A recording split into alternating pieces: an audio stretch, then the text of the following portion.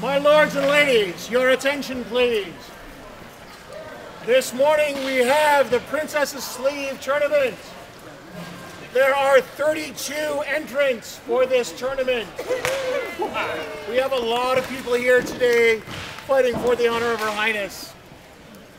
What we will be doing is having 4 pools of people. With the size of the list field that we have, we will be running 2 sets. Pardon me, we will have 1 set of people in that field and this field, and then we will switch them out. Thank you very much. Right then. Her Majesty has I've heard a lot about this whole Princess Bride thing that's going on during your reign. right. I actually brought a question with me.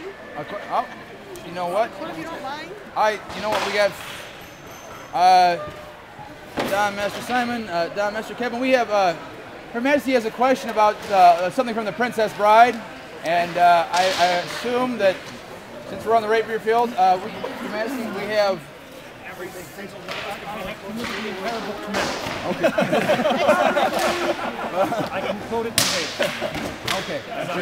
We have Don Master Simon, Don Master Kevin, Master Danner, Don Toshikage. We have some excellent scholars here. So if you care to ask your question. Well, my question is, does Tybalt really cancel out Capofero?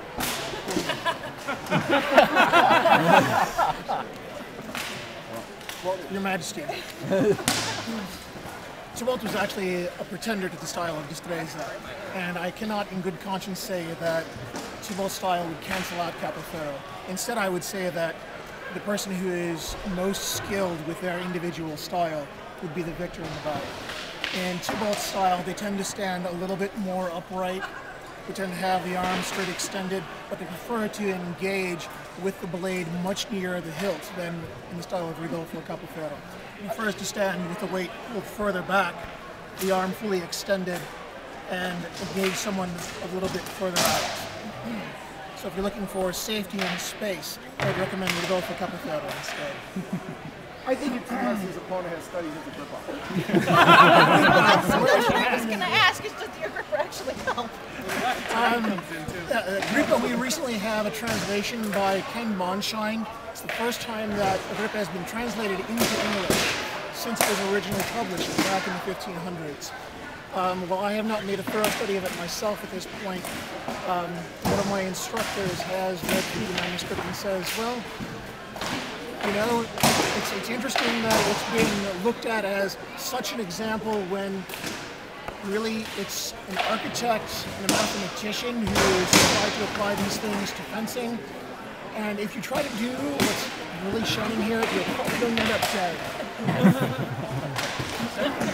have a somewhat related question. Yes. Why would an eagle use Capofero to attack up a hill? Wow, you guys are smart.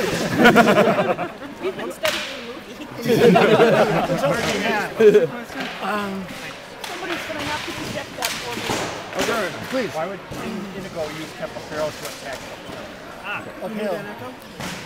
In this case, I would actually think that using Thibaut's style, standing upright would give you a greater measure. However, perhaps he was wanting to stand with the weight further back on the back leg, giving himself a more grounded base. That's my thought just off the top of my head. Yeah, well, the other thing, yeah. His styles, I assume he's a Laurel here at this society as well? Well, no, he is not good Laurel, I'm sorry. I wonder why that is. That is so far outside my realm of knowledge, I'm not going to answer that, to be honest with you. But perhaps, Maisie, could you tell us why he's not a Laurel yet? I believe he is, we just haven't recognized him. Oh, I understand. I understand that song. I've heard it before. There's another verse to it. Before we go on, I think we need to take this out of the informal and into the formal. Here reopens the court of Northshield. Not a chance. If you would. Your Majesty have been so kind to me today. Would you grant me another favor? I beg of you. If it is a right and proper thing, and within the power of your crown, and is witnessed by their Majesties mid-realm, then it shall be yours. Please acknowledge that this man Call forth our order. Their Majesties call forth their loyal order of the Laurel. You happy you know all those answers, aren't you?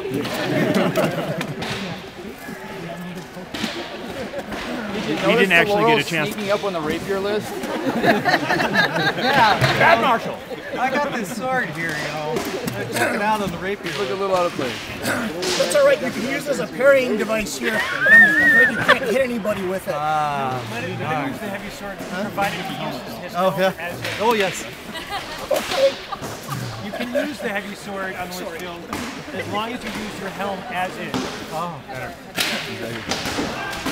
Good masters, good mistresses of the Laurel, mindful of Don Toshikage's talents and abilities, you find him worthy to be numbered among your most noble order. Aye! Hell yes. Sir, I will relieve you of your duties as master of these lists today. Will you take those duties for him? It would be my honor, Your Majesty. In that regard, we charge you, sir. Stand your vigil until an event of your choosing, and then present yourself to your crown, where we will offer you elevation into this noble order. Good masters, good mistresses, we thank you for your abundant counsel on this wonderful man. We would ask that you take him now to a vigil that should be popping up somewhere nearby. Oh, right. We thought we'd give you a good view while you're sitting vigil today. Does that work out for you? Indeed it will. If you would spirit him off to his vigil, we would be in your debt.